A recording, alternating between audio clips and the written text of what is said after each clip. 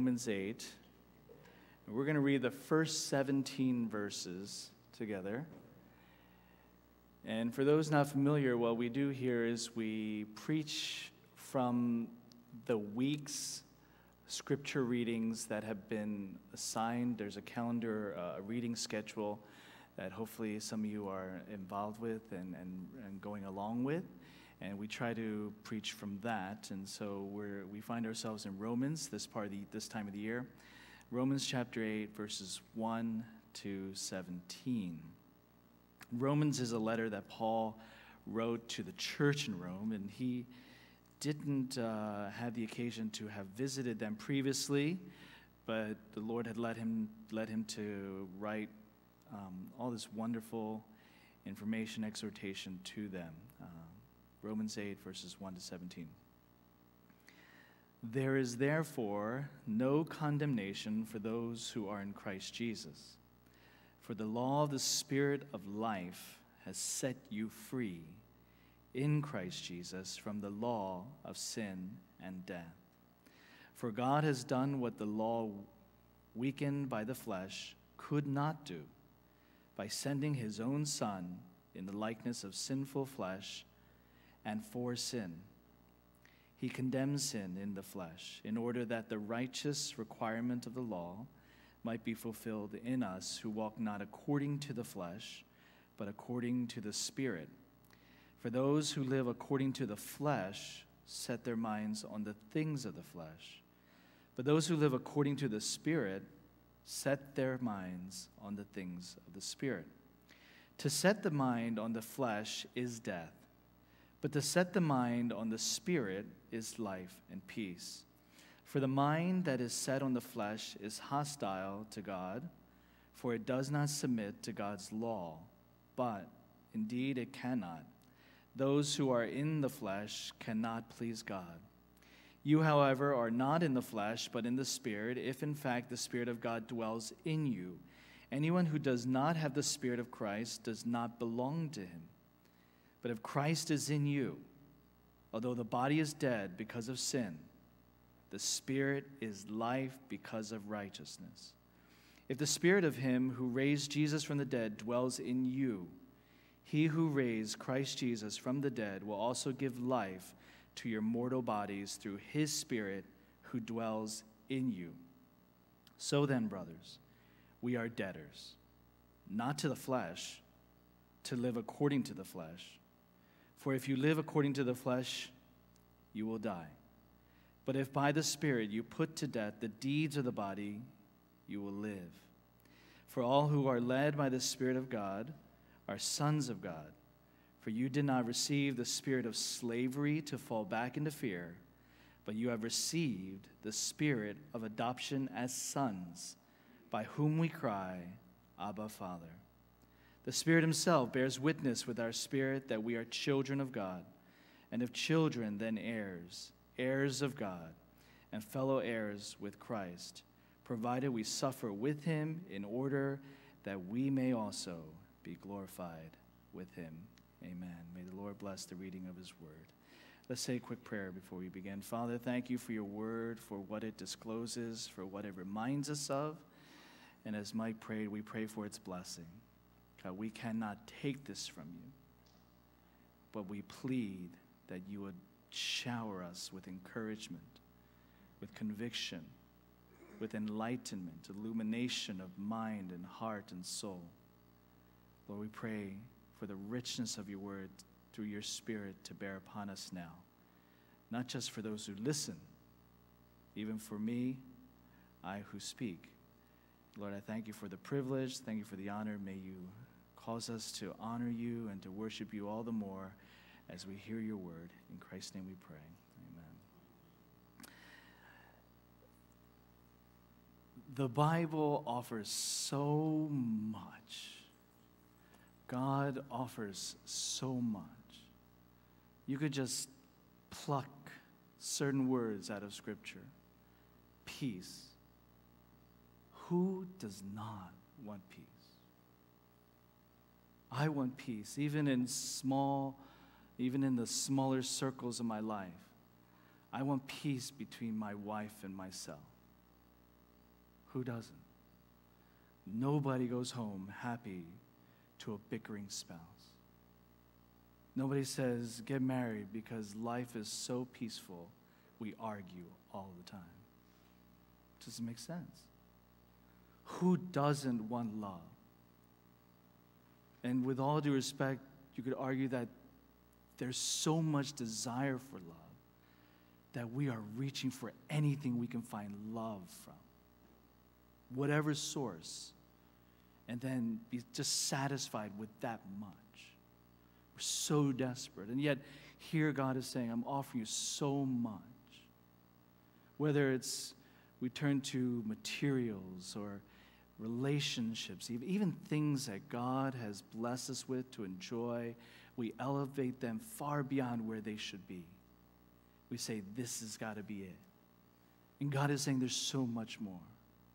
And sometimes I wonder the lack of pursuit or the lack of vigor and passion in the Christian walk for so many of us, myself included. It's because we forget or we don't realize the depth of what God has not only offered, but what Paul would say has already given you. It's not that I have to wait for it, but everything has been given us. All the blessings of God in Christ. And people may not even use that word heaven, but they imagine, even John Lennon, who didn't want anything to do with Christianity or religion, he imagined something. He knew that it had to be better, and that he wanted that. And God's saying, I'm giving you that. And elsewhere in Scripture, Paul says in 2 Corinthians, all of those promises, all of them, not most, not some, and actually we would even be tickled with just the few, but all of those promises are yes in Christ. Only in Christ. Not anything we could steal. Not anything we could take or demand or coerce or manipulate. But God freely by his grace showers us with all those gifts. And this is just one of those passages that reemphasizes that. And it begins, just in case you are not familiar with Romans, it begins with a rather strong tone, but it's actually meant to satisfy you. It's meant to bring joy into your heart. If you look at verse 1 of 8, there is therefore now no condemnation for those who are in Christ Jesus.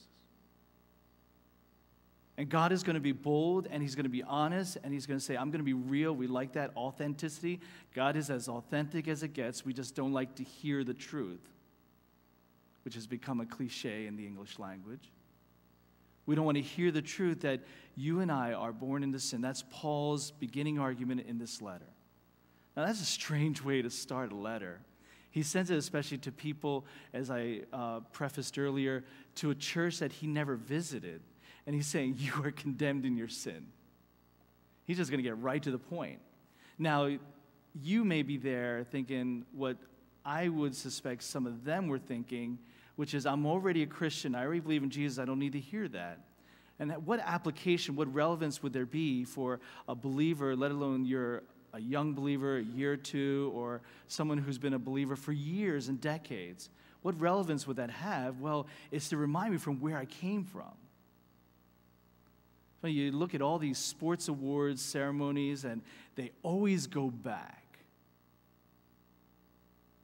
I didn't have a father. My mom and I, it was just the two of us. And the athlete who has millions of dollars in the bank is going to talk about how they couldn't even afford a bus ticket. They always go back. Because that reminder allows them to enjoy and to truly relish the blessing of what they've been given at that moment.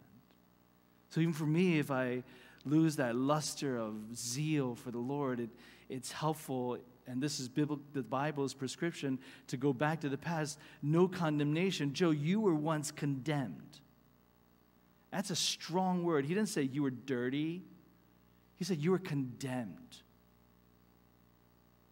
No hope. Done. The verdict's been cast. But he's saying in Jesus, and this is Paul's point next in around chapters 4 and 5, that you and I have been uncondemned. I just made up that word. Uncondemned in Jesus. That has been reversed. How? Well, if anyone has the authority and the ability to do that, it's God. It's his law. And he offers that to everybody. Why? Because everyone in their sin stands condemned. Romans 3:23, for we all have fallen short of the glory of God.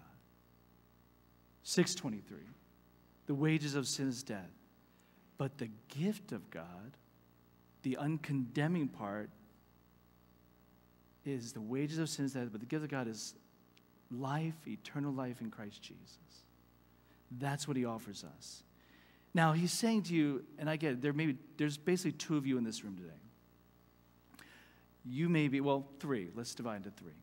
You are either someone who, I'm not condemned, I don't need to be uncondemned, I'm just fine.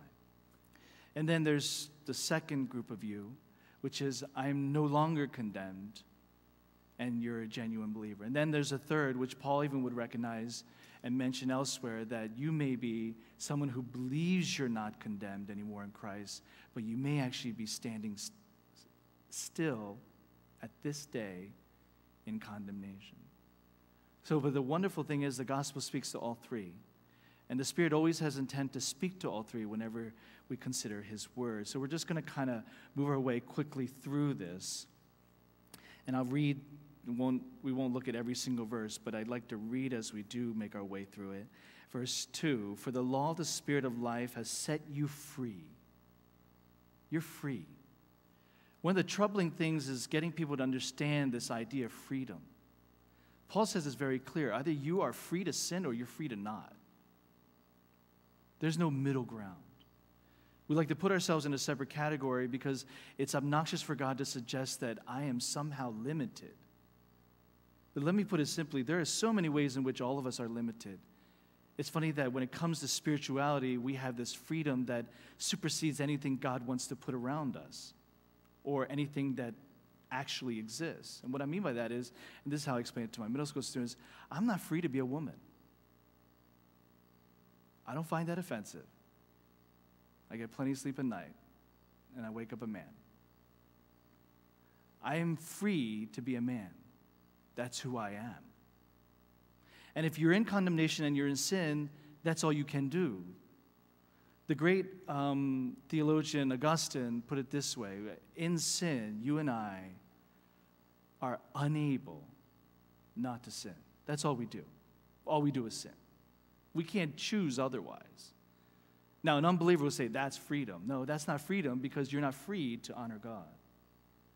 But then what happens with Christ and him giving his Spirit to you is suddenly things get transformed, you get regenerated. These are big theological 25-cent words. And God suddenly makes you, he takes you from a state of unable not to sin to now able not to sin.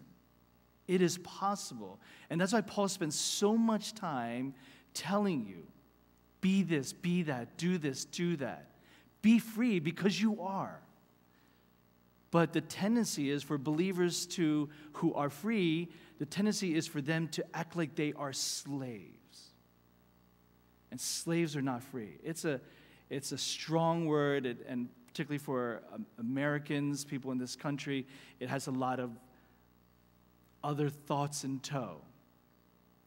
But God says, don't act like what I have freed you from. Don't be that. It's silly. I freed you. I've accomplished all that was needed to let you enjoy liberty in me.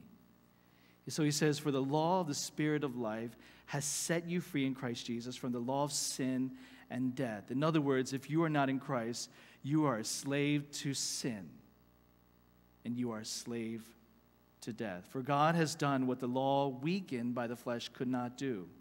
The law required this: you need to perfectly obey. I didn't do that. Even if, and this is, I don't think it's possible, but even if today I started to try my hardest, the truth is I wasn't able to back then. And I look back, and Steve and I can joke about the days of my youth and how immature and despicable I was as a human being. I can look back, but that's still in my record. So I could never achieve perfection from day one. We're just not able to. But God requires that. Now, it's funny how you and I enjoy these standards. If you're Korean like me, the standard is you take off your shoes. I even do it for our maintenance guy, Chris. The first day he showed up, I wrestled for like 30 minutes. Do I tell him to take his boots off? Do I not? And then I was like, sorry, Chris, you got to take off your shoes. I was more fearful of my wife and the stains in the carpet than Chris is like, what? But I told Chris to take it off, but that's the standard. That's the standard. Standards for you may be different. But God has this wonderful standard. It's not just simply an arbitrary, but there needs to be perfection. The reason for perfection is, I don't know about you, but I don't desire to go to heaven if it's imperfect. I already live on earth. I want to go somewhere better. I want to go somewhere better where I don't have to worry that when I wake up tomorrow, there's going to be bad news on the front page. I don't want to worry about tomorrow, it could be the last day of my parents' life because they're getting older. I don't want to hear that because our family takes 2 cars to work and school that my son gets into an accident. There's going to be no possibility of that, the perfection of heaven. That's what God promises. That's His standard. So it's actually for our enjoyment and our good. But He's saying the only way that happens is through Jesus alone. We've already messed things up. In verse 4, in order that the righteous requirement of the law might be fulfilled in us who walk not according to the flesh, but according to the Spirit. God has given you His Spirit, and He's simply saying, live by that. That's who you are. You're someone who no longer has a sinful, dead spirit that is a slave to sin and condemnation, but now He's given you the Spirit of life that produces life. It's not just simply a replacement. Oh, I broke this, or that's broken and shattered, so I'll just give you a new one. But He's giving you the Holy Spirit that reproduces and emanates life. His own Spirit to us. Verse 9, for those who live according to the flesh set their minds on the things of the flesh, but those who live according to the Spirit set their minds on the things of the Spirit. And the things of the Spirit fill the pages from Genesis to Revelation. The things of the Spirit are the things of God. The things of the Spirit are the things that please and honor God. It's not just I serve a new master, that I've been sold over to somebody else, but that this is a master who died for me. This is a master who has shown me all bit of affection and love and sacrifice and compassion to me, and I want to do that for Him. And that's why later, as we're just to give you a little peek, that's why later He says it's no longer a relationship of slavery. And some people like to look at Christianity and say, oh, so you're telling me I'm a slave to God. Well, Paul actually elsewhere doesn't have a problem using that word. But Paul here will change the word slavery into sonship. And that doesn't mean he excludes women. It just means a child's relationship with his or her father. There's a big difference. So all of a sudden you've gone from slavery, and it may be today the best word to use because none of us have. We use it all the time. Like, I feel like a slave in my house. My mom and dad make me do all this, and our husbands say, I feel like a slave to my, or whatever it may be. But honestly, they're not really true. But maybe a great word to use is employment. I feel I'm employed by God. If I don't do this, I may lose my job. Or that I just do what the boss tells me. Or there's a competition and there's a corporate ladder. I got to do better because or else I'm at the bottom, and if I'm at the bottom, I guess that I get less perks, less rewards, a lesser bonus. Do we look at ourselves as employees of God? Now, it's kind of like one of my children is actually a student of mine, and there's a dialect, there's a bit of tension because even though he's a student of mine, I do on occasion treat him like a child. I'm not immature in that. I mean, he's my son. I treat him like that in the classroom. It's similar. We may have that mixture of thoughts, but God is saying you need to throw out the employment slavery image if you really have been set free by Jesus. And so I wanted to jump down to verses 12 on. So then, brothers, we are debtors. We do owe, but not to the flesh, to live according to the flesh. For if you live according to the flesh, you will die. Whether you believe it or not, Paul is asserting this fact. If you seek to live your life according to the accomplishments that you think you can muster up and achieve, you will end up in death. Now, if you're a believer and that's what you've been living, yeah, you'll still end up in heaven. But the sad part is you would have had all this opportunity, all these years, in this lifetime to promote life and freedom in Christ. And yet the message, your deeds, your words, your emotions have been giving off is live according to the flesh. And then you confuse people. You send off messages that even what I believe up here or even realistically in here, I don't live by, and that's what you should do. Don't go by what's inside, just whatever I'm doing and I'm saying. And we have great opportunity to even share the gospel to unbelievers, to show them this is the truth, this is the gospel, or to encourage other believers who are struggling between living a life of sin and devoting their lives to Christ, that you show them living a life to Christ is worth it. And you show them what liberty and freedom looks like. For if you live according to the flesh, you will die. But if by the Spirit you put to death the deeds of the body, you will live. For all who are led by the Spirit of God are sons of God. Verse 15, for you did not receive the spirit of slavery to fall back into fear. And when I think of slavery, I think this is what Paul had in mind. You don't have choices. And it doesn't matter what you think. All you do is what you're told. And you live, and he uses this four-letter word, fear. Your whole life is driven by fear. Fear of what people will say. Fear that if I obey God, that my life is going to be bad, and I may end up hating God, and I won't have this peace that he supposedly promises. And if I don't get that peace, then again, I'm going to think he's a liar. I live in fear. Fear that if I don't achieve this road, which I may even know conscientiously that it's not the road that God has paid for me, I won't be happy. Or my kids will be less off. And I don't want that. That what I fear the most is that I can't keep up with the Joneses, or I can't accomplish what my dreams say I can. Or my parents will think less of me and they won't be able to boast about me in church fellowship. We fear so much. It's funny, even secular psychologists would often tell you, don't live a life of fear. Go for what you are confident in. And God is saying, don't be fearful. That's slavery. Don't fear death because that can't touch you anymore. Don't fear sin because that can't touch you anymore. Don't even fear Satan because he can't touch you anymore. Where it says elsewhere, no one can pluck you out of the Father's hands. You notice even if you're familiar with the book of Job, the great thing about Job is this, not just the whole topic of pain and suffering, but Satan has to do whatever God allows him. Now, if there's suffering in your life and you're thinking, oh, maybe God has allowed Satan to do this, I would suggest you don't be angry. You should look at it as a badge of confidence. God thinks that much of you, that you can endure it. If your life is without suffering, it may be that God thinks you can't handle it yet.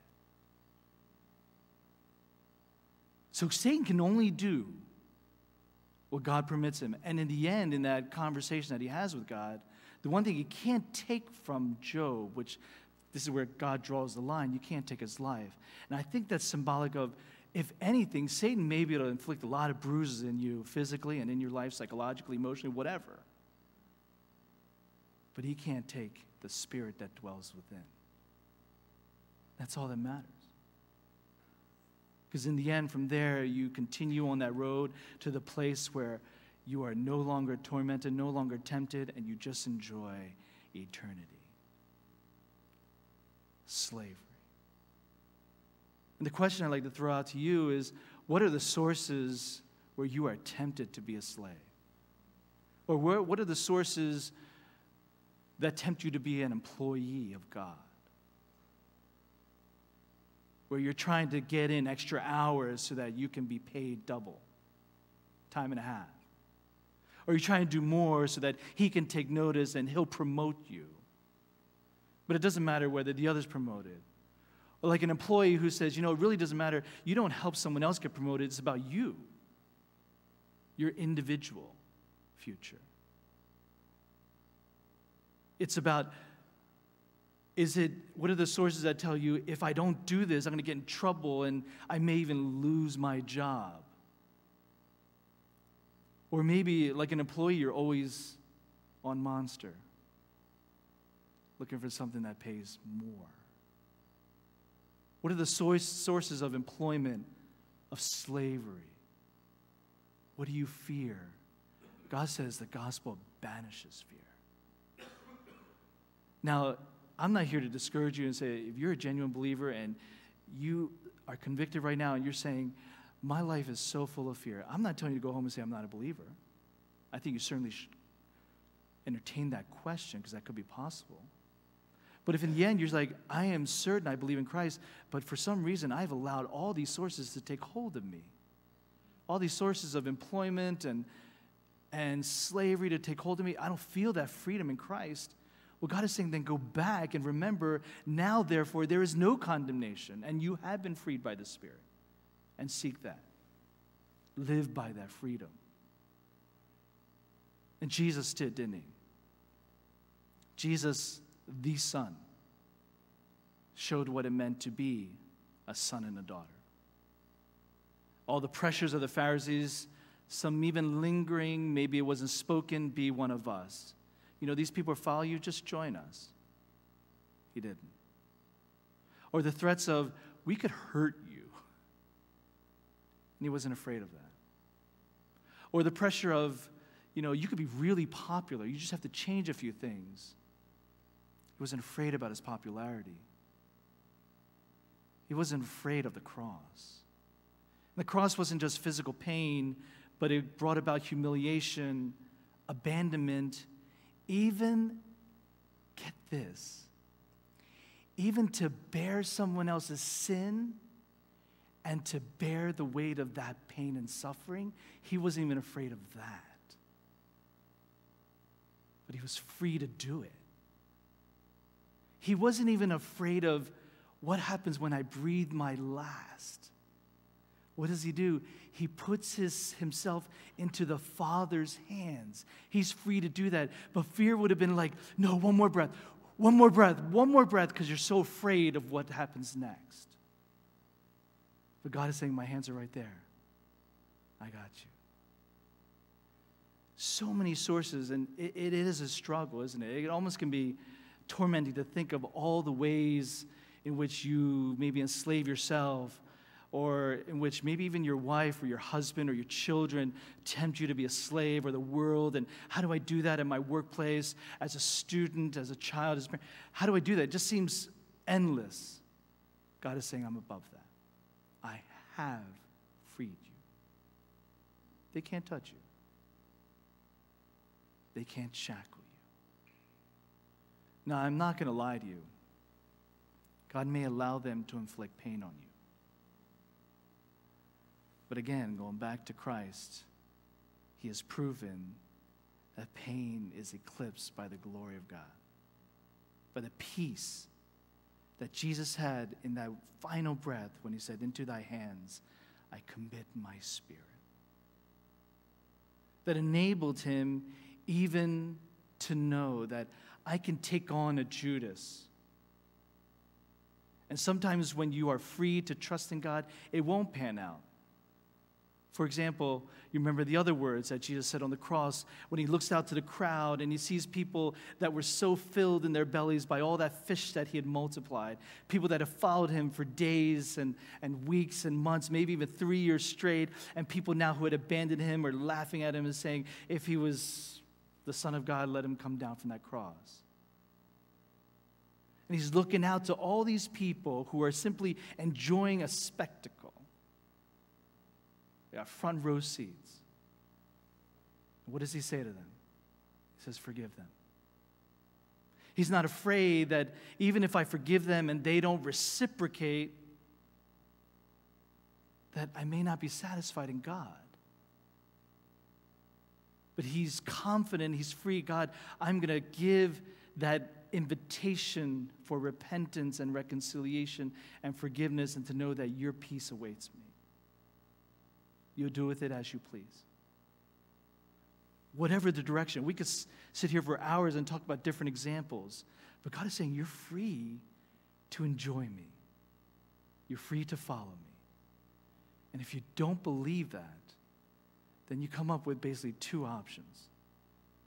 Either one, you don't believe in God, or you think he's a liar. God is saying, you are free to come. You are my children. You know, your children can go into your house, their homes, and they can open the fridge. I remember one of my children's friends came over, and he opened the fridge. And I stared at him, and they said to me, you don't have any chocolate milk. And I'm like, who are you? I was ready to kick this little boy out of my house, but I probably would have gotten arrested for that. So I let him stay there, but all this time I'm thinking he's not allowed over anymore. Children can open the fridge. Children, even though mommy or daddy may not like it, they can drop their dirty clothes on the ground. Children can lie down on their beds. Children can reach for the remote and turn it on. Children don't have to knock and say, can I come in? Imagine that if your son, your daughter, your husband, your wife knocks every time they come home. Can I come in? Come on in. I guess that would be nice sometimes. No. But, you get the point. But strangers, people who don't live in that house, who are not children, they must seek permission. You have that permission. Come into the very presence of God, to know that he is always pleased with you, to know that he desires to fill your life with joy and peace and comfort. A God who will always be gentle and kind, not like all of us parents who fail so often and miserably. This God, he says, this liberty, this freedom, and this peace is found only in Christ. And he says, don't forget that. And may that define your life. Let's pray. Father, thank you so much for what you offer us. The law could not.